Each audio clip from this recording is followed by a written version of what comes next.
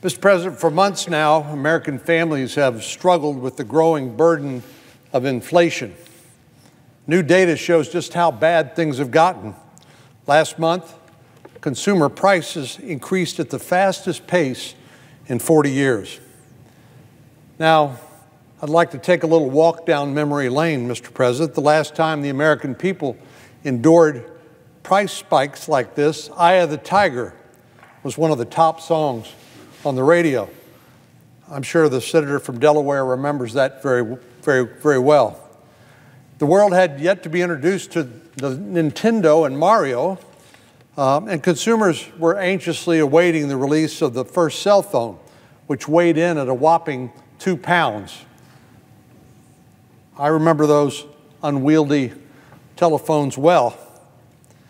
Over the last 4 decades, of course, a lot has changed. And I'm not just talking about technology.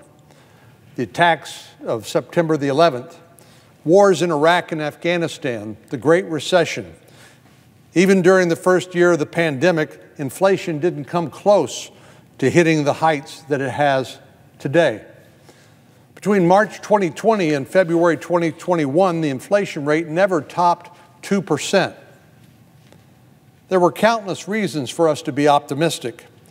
We had 3 highly effective vaccines with shots going into the arms of millions of people every day. Schools were reopening. Employees were returning to work, and the American people began to discover a new semblance of normal post-COVID. But the administration ignored all of this progress because they had another plan in mind. They seized on what one House Democrat described as a, quote, tremendous opportunity to restructure things to fit their vision. They crafted a nearly $2 trillion piece of legislation that included their ideological priorities and tried to brand it as necessary pandemic relief. But we know that only about 10% of that $2 trillion expenditure actually went to COVID-19. Less than 1% went for vaccine. What it did include was backdoor funding for Planned Parenthood, a blank check for mismanaged union pensions plans, money for climate justice. It was easy to see through the COVID relief facade. Well, as our colleagues pushed this bill forward, they ignored warning signs from leading economists that this kind of spending, chasing limited goods and services, could trigger inflation. Larry Summers, who served as Secretary of Treasury during the Obama administration, even predicted that this package could, and I quote, set off inflationary pressures of a kind we have not seen in a generation. Our colleagues couldn't be convinced to change course, and look where we are now as a result. We're experiencing inflation of a kind that we've not seen in a generation. Last month, prices jumped a whopping 6.8% from the previous year, marking the 6th consecutive month in which inflation has topped 5%. Now, when concerns were raised about this, the Federal Reserve claimed that this inflation was transitory. In other words, it was a passing moment. But the longer and longer inflation continues to rise and continue to be a problem, it's looking less and less transitory and more frightening. The reason it's frightening, of course, is because particularly people on fixed incomes are seeing less and less buying power for each dollar they spend.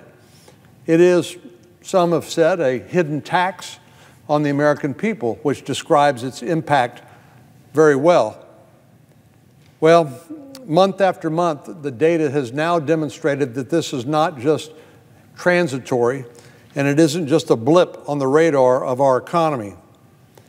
Inflation is running much hotter than expected, and things are not expected to cool down anytime soon. As families prepare for the Christmas holiday season, they're bracing their wallets for higher than normal expenses. And one of the biggest hits is for grocery bills, hardly something optional. Breakfast on Christmas morning is sure to cost a lot more than it did just a year ago. Egg prices are up 8%. Bacon costs a whopping 21% more than it did just a year ago. Dinner, it won't be any cheaper either. Prices are up for everything from ham to salad dressing to pie. Cooking that meal will cost you a lot more too. Electricity prices are up 6.5%, and anyone cooking on a gas range will shell out 25% more than they did last year. If you're traveling to see your family, extended family this year, you better start saving for it now. Gas prices are up a whopping 58%, the largest increase since 1980. Of course, this ignores the rising costs of gifts sitting under the Christmas tree, if you can get them, because of broken and delayed supply chains. So the new cars, the washing machines, and sofas countless families have purchased this year, all of those cost more. You would think that our Democratic colleagues that are proposing another $5 trillion in spending under the so-called BBB, or Build Back Better bill, you would think they would view this as with caution and back off of their plans, or at least tap the brakes for a second round of unnecessary spending. Unfortunately, that does not appear to be the case. In fact, the Senate Majority Leader, Senator Schumer, is trying to double down on this next round of inflationary spending. We know that every trick in the book has been employed to try to make the BBB, the Build Back Better, Build Back Broke, Build Back Bad, Build Back Bankrupt, you call it what you will. But our Democratic colleagues have used every gimmick in the book to make the price of this bill look as small as possible. Of course, they started with the chairman of the Budget Committee. Senator Sanders wanted to spend $6 trillion more. That was pared down to $3.5 trillion. Now they claim it's only $1.75 trillion. In order to achieve that number, they've gamed the tax code to fund part of the bill while handing out tax breaks to millionaires and billionaires in relief for state and local taxes. And they've strategically chosen start dates, sunsets, and expiration dates that make these programs appear deceptively to cost less. One of our colleagues acknowledged that this is disingenuous advertising and even told Senator Graham, the senator from South Carolina, that he knew that this score that they were promoting was full of gimmicks. Of course, that's a lot different than the president himself, who said this bill will cost zero. Now, everybody knows that's not true, but there had been some debate about what the honest score would be, even with all the gimmicks.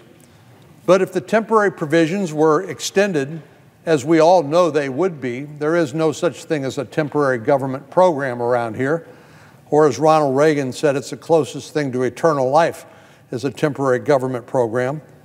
This legislation will cost a lot more than they admit. And we now know how much that will be. Senator Graham, who serves as a ranking member on the Budget Committee, asked the Congressional Budget Office to provide a more accurate cost estimate for this legislation. Others, like me, asked the CBO and the Joint Committee on Taxation to give us an updated estimate. There's been a lot of requests made to come up with an accurate truth in advertising score for this huge bill. Last week, we got what we asked for. We finally received the true score for this legislation. And it's a whole lot more than the American people were told, and much more than they have bargained for. Let's start with the cost provision of just one part of this bill, the expanded child tax credit. This expansion initially came on the scene as a temporary measure in the first partisan spending bill just 9 months ago. So this actually builds on the $2 trillion our colleagues passed at the beginning of this year. The very first payments had barely gone out the door when our friends on the other side of the aisle had called for these temporary provisions to be made permanent. Our colleagues knew that a permanent expansion would have been far too expensive, so they opted for a temporary extension. Earlier drafts of this bill would have extended this policy through 2025. As time went on, the price tag was still too high, So Democrats scaled it back to a one-year extension, but still, nothing has changed. Calls to make this temporary provision permanent have not gone away, and I see no indication that our colleagues will ever be content to let this extension expire after just 1 year. Our colleagues on the other side of the aisle say this provision will cost taxpayers $185 billion, as if that were a bargain. The latest estimate from the CBO places the actual cost at roughly $1.6 trillion. You heard that right. Our colleagues across the aisle said it would just cost $185 billion, but the latest estimate from the Congressional Budget Office placed the actual cost during the 10-year budget window at roughly $1.6 trillion, 9 times higher than what Democrats had been telling the American people. The true cost of this one provision is nearly as high as what our colleagues said the entire package would cost. Then you add in the other higher than promised expenses, the true costs of payoffs and subsidies to organized labor. Allowing dues to become tax deductible will cost taxpayers billions more than advertised. But I'll give them credit about one thing. They are transparent when it comes to subsidizing more frivolous lawsuits against small businesses by giving a permanent tax cut to trial lawyers. But when you add up all of the not-so-temporary provisions, the Congressional Budget Office says this bill will cost $4.9 trillion during the first 10 years. Not $1.75 trillion, not zero, but $4.9 trillion. Deficits and debt would increase by a staggering $3 trillion. In other words, borrowed money that the next generation, or maybe next 2 generations, will have to repay. Which makes President Biden's comment about zero even more bizarre. When it comes to solving our country's biggest problems, our colleagues across the aisle have proven themselves to be a one-trick pony. Whether the American people are facing a pandemic, a sluggish economic recovery, red-hot inflation, or any combination of crises, President Biden and our Democratic colleagues here in Congress think trillions of dollars in new spending is the best path forward. The first round of reckless spending hurt our economic recovery and sent the American people on a wild inflationary ride. Our colleagues continue to ignore clear signals from the economy, including warnings by Democratic economists about the consequences to unchecked spending. And we're now experiencing the highest inflation in a generation. This second round of spending would usher in more inflation, higher deficits, and even a greater financial trouble for the American people.